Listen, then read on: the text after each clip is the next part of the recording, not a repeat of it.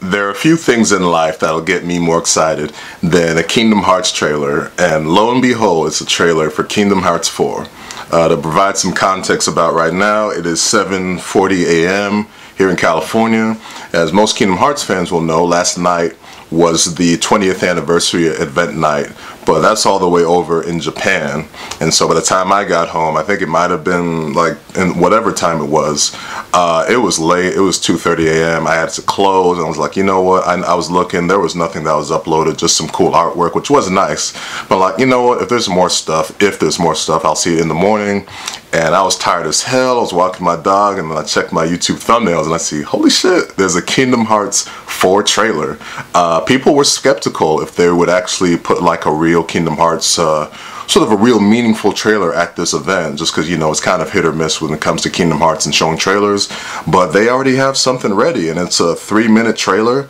There's also another video on the official channel. It's like a 7-minute video of all sort of events related to Kingdom Hearts 20th anniversary trailer. But for the sake of this video, I'm just going to react to the Kingdom Hearts 4 trailer, just because, my god, how could you not be excited? I mean, it's been 3 years since Kingdom Hearts 3, and yeah, they definitely couldn't pull that shit where they took like another 13 years in between title games or whatever.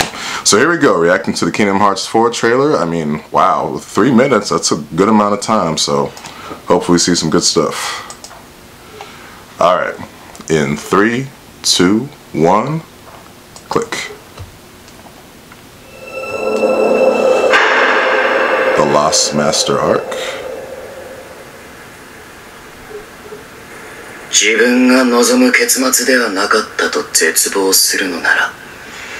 Oh, it's Quadratum. The graphics, oh my god. Those graphics had me fooled. I thought it was a real place. Oh, what if there's a Disney World too? Oh, these graphics. Whoa. Oh. PS5 for you, man.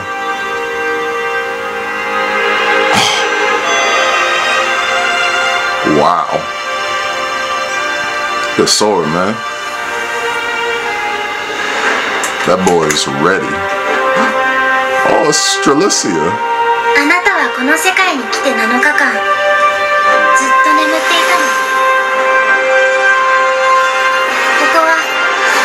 Quadratum.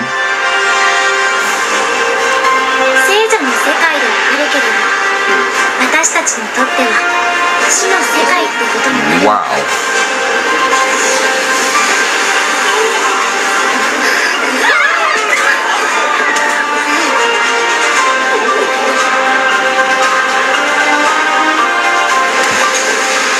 Oh, it's a new Dark Side. There you go.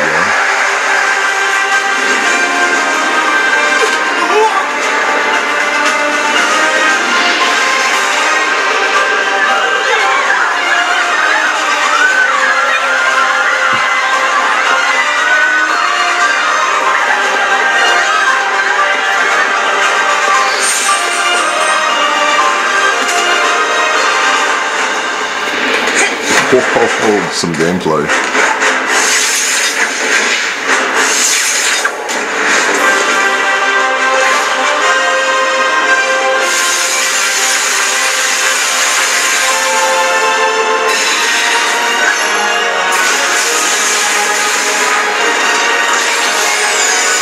Wow. Some Keyblade transformations, I guess.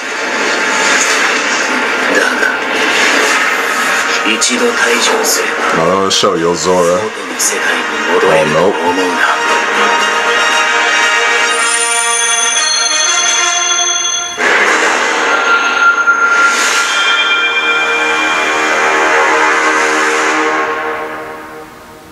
Is that it? Oh. Oh.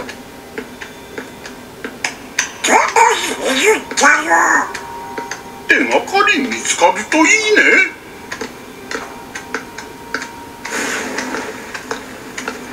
Uh-oh. The hell is that? Oi. どこへ行くんだよ。 Was Hades?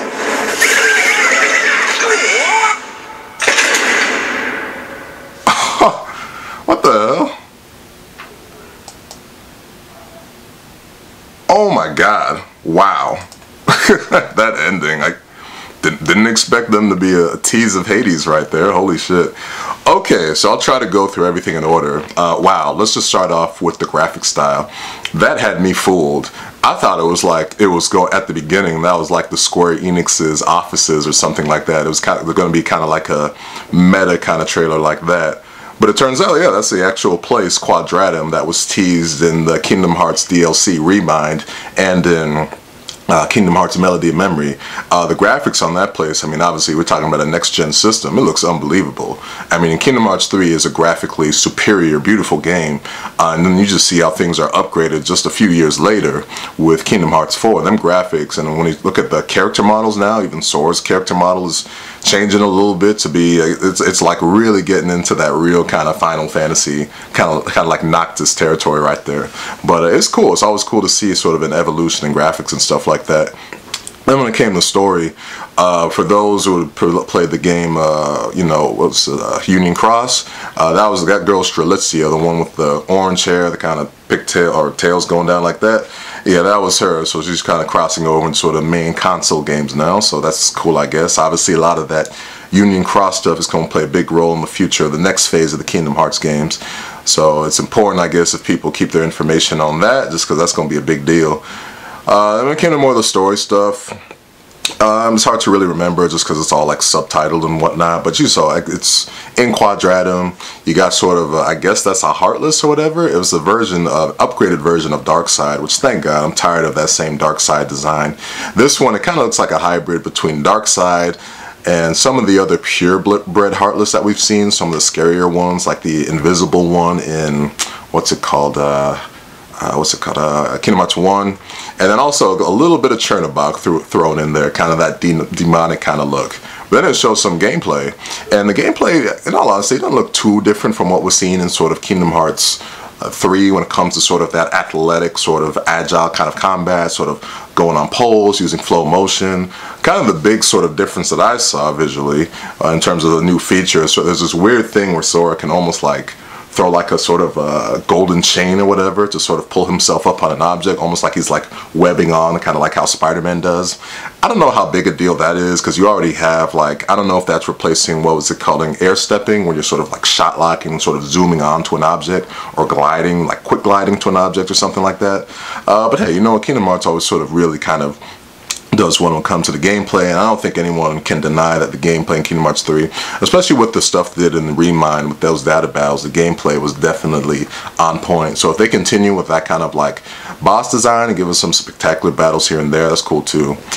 Yeah, besides that, it's definitely, it's what you would qualify as kind of a teaser trailer in terms of like, you know, not showing any kind of like Disney worlds and stuff like that, but giving us sort of like, just giving us that glimpse of Kingdom Hearts 4 and giving us a really good amount of it, just because I did not expect them to really show much of anything or any Kingdom Hearts 4 related stuff at all. But if you're going to do something for the 20th anniversary, that's how you do it. Then the end of the trailer, okay, so you show Donald and Goofy, they're sort of searching for Sora, I guess somewhere or whatever, or maybe not, it's not even Sora, just because at the end, you see like a blue light, and you're like, oh, who the hell is that? And then the voice, even though it's Japanese, it's like immediately the way the tone was and the way he was talking, it's all like, is that Hades? That's the only character I can think of that it would be, and it's like, Hades, wow, so are they going back to Olympus Coliseum? Or the World Olympus is what it's called in Kingdom Hearts 3. That would be surprising, just because I thought Olympus and those characters and stuff like that were kind of done after Kingdom Hearts 3, just because they really had, after all the Kingdom Hearts games that had been before, they'd really kind of covered all the territory. But, you know, it looked like they were in a cave, so maybe they are in Olympus or something like that. That'd be interesting, but I like Hades, so hey, if they can find a good story reason to bring him back, then sure, cool, why not? Then that was the real end of the trailer. There's no like release date or nothing like that, but yeah, wow, that was really cool to see. I'm definitely glad I could do a reaction trailer to this trailer, just because, you know, it's Kingdom Hearts, one of my favorite series ever, and to get to see the first glimpse of Kingdom Hearts 4, really cool. I remember when I saw the first glimpse of Kingdom Hearts 3 almost 10 years ago now, when it was E3 of 2013, and just to see that glimpse, that was really cool. And that trailer wasn't near the caliber of trailer that this one is. Visually, this one looks like it's like really good right now. So whatever engine, the visual design that they're going with right now, Kingdom Hearts 4 is going to be on point. I'm gonna quickly also I want to check out this 20th anniversary reaction the trailer just to see what else got announced.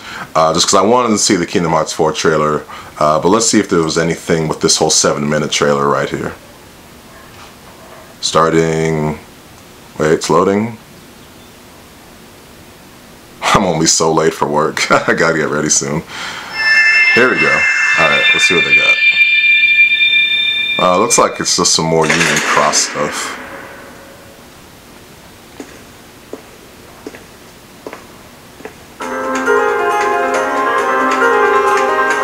Ooh.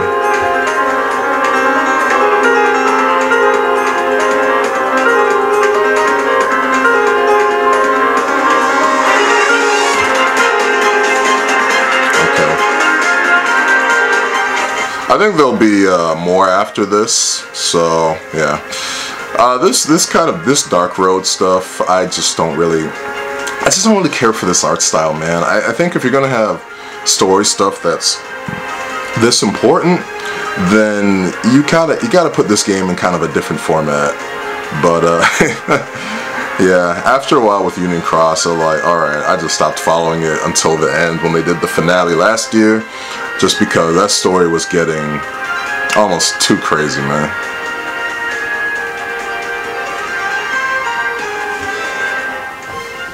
Hurry up. I don't have a lot of time for this right now.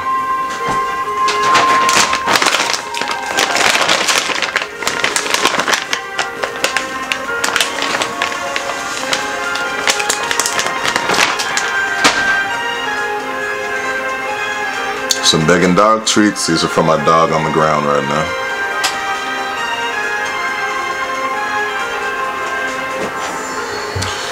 Kingdom Hearts, yeah, Dark Road.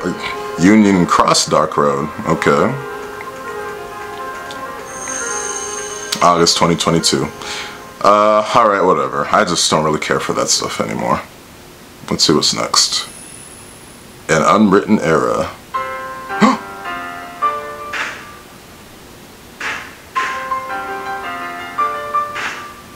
Everything is connected, we know. Ooh! Oh, no way. Is this a remake?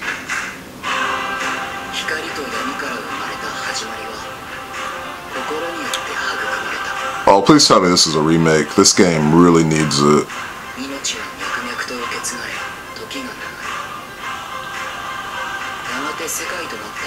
What, Oh, this is the end of Union Cross. At least, I think? Yep, it is.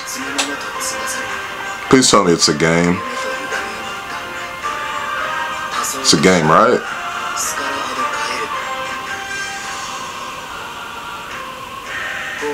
It's a game, right? Oh, thank God. Alright, I'm not even paying attention to the subtitles, but oh, that's great.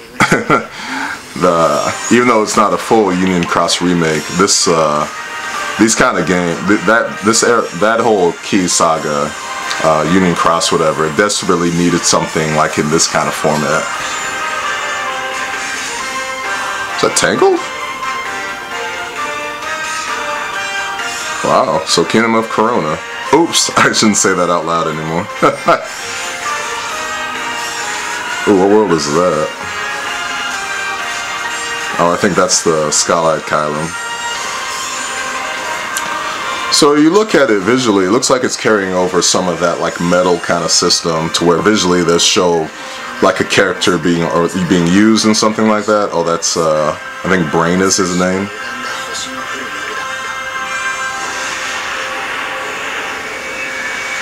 Kingdom Hearts, Missing Link, cool shit. Alright, I can't imagine, this is already I think the next bit is just the Kingdom Hearts 4 trailer. Oh, it feels good to say that.